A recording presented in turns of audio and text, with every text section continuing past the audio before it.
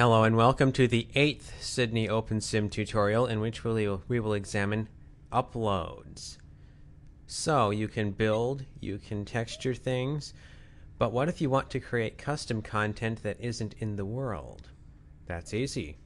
If you have sounds, animations, or images that you want to upload into OpenSim, all you have to do is go to File, Upload, and then either upload image for pictures or sound or animation, or you can do a bulk upload if you have a bunch of stuff that you want to send in. For the purposes of this tutorial, we will upload an image. So it will open this rather familiar dialog. So you go to the directory of your picture, then select it, then hit open. It will give you this handy dandy preview.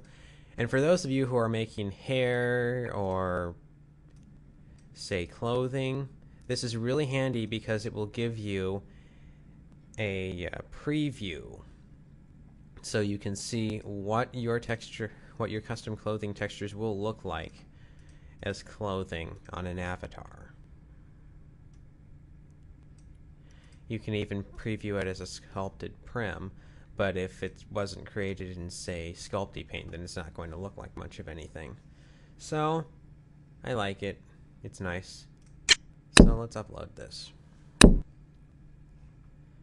And of course, uploads are currently free, but on the actual Second Life grid, there are $10 per upload. So this is what Dion World used to look like before all the hooligans came. Just kidding. So then once you've uploaded a texture, it will be in your textures folder, and sound uploads will go here, and likewise with animations. Thank you for watching and happy uploading.